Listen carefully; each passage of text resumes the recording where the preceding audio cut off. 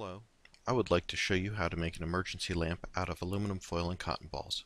You need 3 cotton balls and a piece of aluminum foil.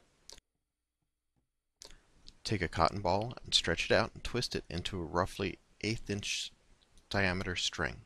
Try to keep the fibers aligned. It does not have to be perfect.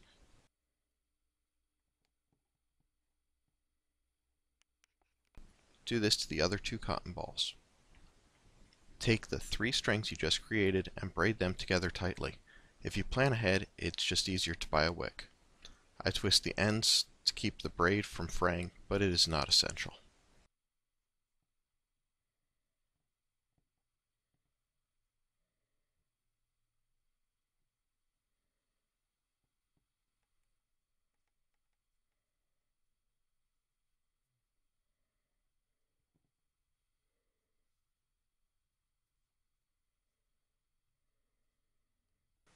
Now, take the aluminum foil and form it into a boat shape.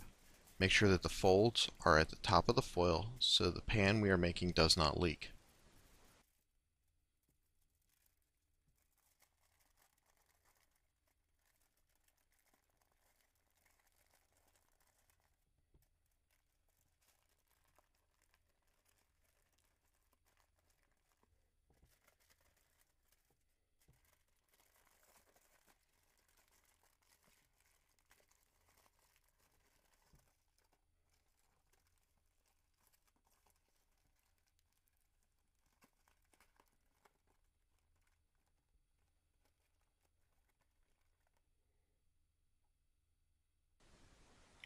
Place the wick in the aluminum foil pan and squeeze off the foil to hold the wick in place.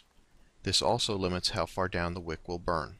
If the wick is left exposed without the foil, the wick will burn down to the surface of the oil.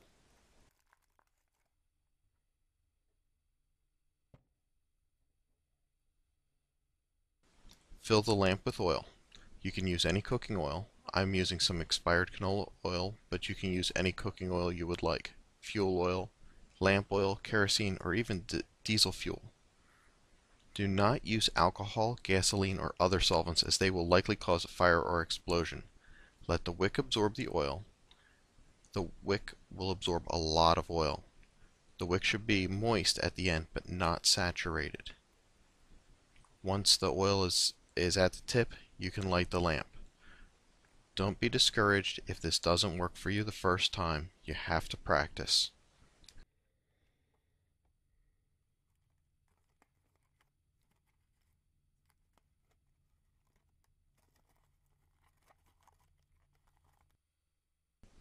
Thanks for watching.